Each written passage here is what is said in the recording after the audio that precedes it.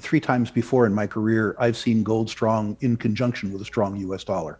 And that has been the condition precedent for a very, very, very strong gold market. You'll notice that gold is doing spectacularly well in other currencies other than the US dollar, given very strong US dollar strength. And the fact that gold is doing well in US dollar terms suggests that we are in the early stages of a real rebound in gold. In my experience, too, geopolitical concerns can move gold in the near term, but those gains are given up. What has moved gold in my lifetime has been investors and savers' concern about the purchasing power of conventionally denominated instruments. One thing that you can say about $130 oil and a war economy is that it will be paid for by quantitative easing. It will be paid for by debt and deficits. It will be paid for with negative real interest rates.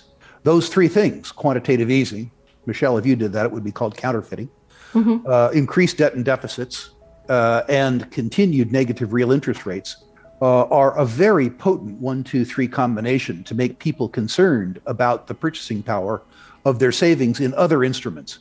And that's tailor-made for gold. So I think the current circumstance is good for the gold price in the intermediate term, perhaps not the near term, because the way we pay for this economic difficulty will, in every sense, in every way, be good for gold.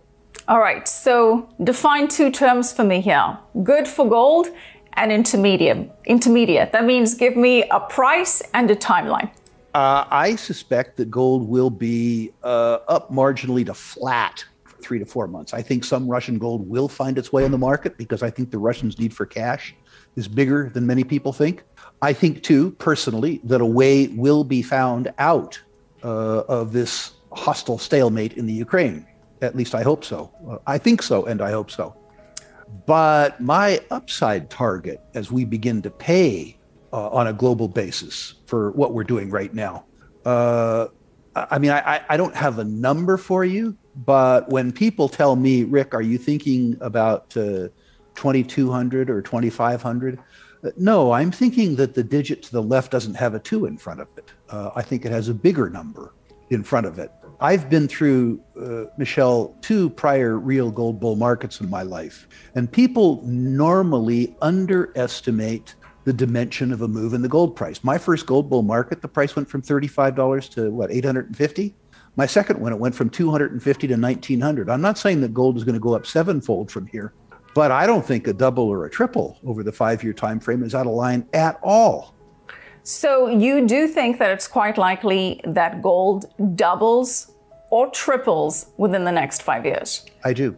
Gold doubling or tripling within the next 5 years? Or let's put it differently. Let's say that the purchasing power of the US dollar denominated in gold falls by half. That might be easier for people to stomach. And of course, that brings us back to dollar debasement and inflation and the Fed and this unprecedented fiscal monetary stimulus, quantitative easing, or counterfeiting, if I did it, as you say. And let's bring it back to the US economy and the Fed, because we have oil jumping, the yield curve narrowing, stocks falling into correction. Signs are pointing to a recession or stagflation, given we have such inflation. What's your economic outlook for the US? I hate to be hedged. It's mixed. There is so much cash on the sidelines, that the immediate impact in investment markets doesn't need to be large. There's a lot of money that's looking to be employed. And the lessons that we have learned over the past 40 years have meant that many people have been schooled to buy the dips. Before we continue, help us clicking that YouTube like button and subscribe now to our channel. This shows the algorithm that you valued this information, and it helps us spread that message. Sharing is caring.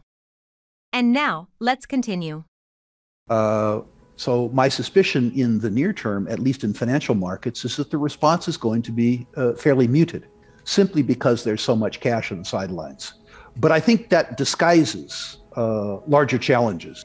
The first challenge is very simple. The last 40 years that we've lived through, Michelle, that I've lived through, maybe not you, that an older person has lived through, have been the most benign economic climate in the history of the world.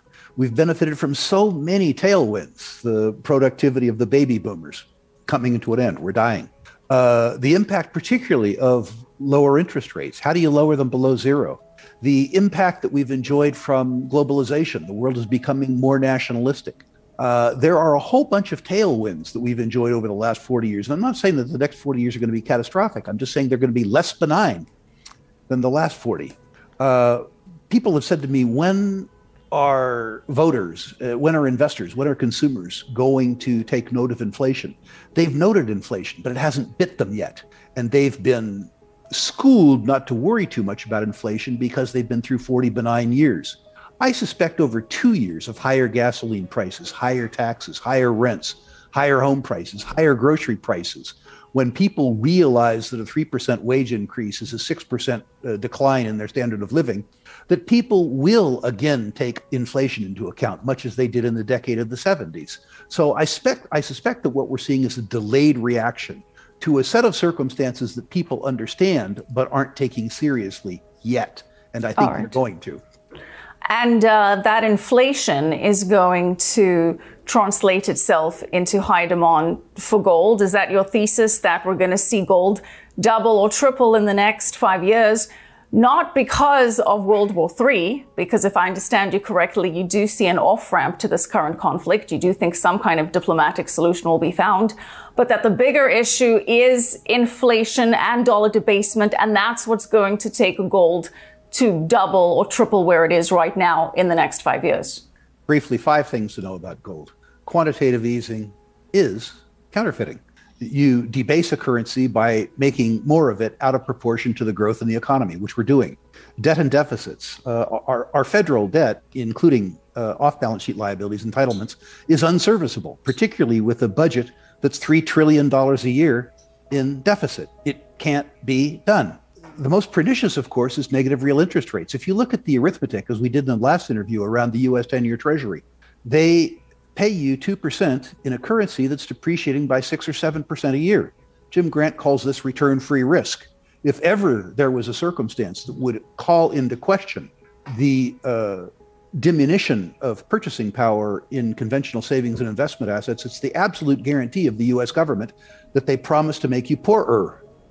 The fourth, of course, is the fact that with negative real interest rates, the largest institutional investors in the world, people whom characteristically carry 40% of their investment portfolio in bonds, have to begin to disintermediate from bonds because the bonds guarantee that they won't be able to make their pension obligations.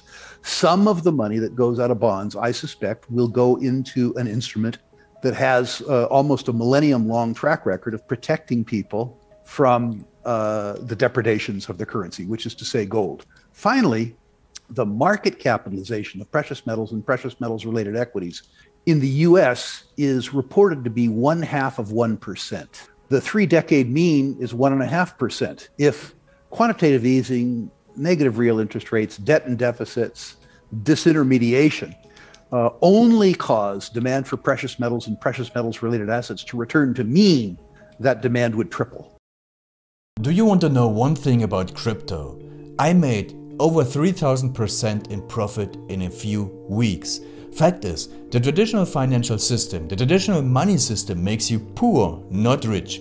If you want to earn $500,000, $1 million, you have to wait until you're 50, 60, 70 in the traditional financial system, and you probably will still be broke. And you will be old. This is not a sexy combination, as you can imagine. But the question is, how can you start in crypto and make these profits? Where to invest? Where do you start? My name is Gunnar and I'm from Germany, as you can hear, and things are a little bit different in Germany. More about that later on. Fact is, there are lots of different cryptocurrencies. It's a gigantic universe where beginners and professionals get easily lost. But there is light at the end of the tunnel. There are 7 key steps you need to follow to become successful in this market. You have to know them, and if you fail one of them, it's literally impossible to succeed in this market. Just an example, one of the key points is your exchange, and one of the biggest are, for example, Binance and Coinbase.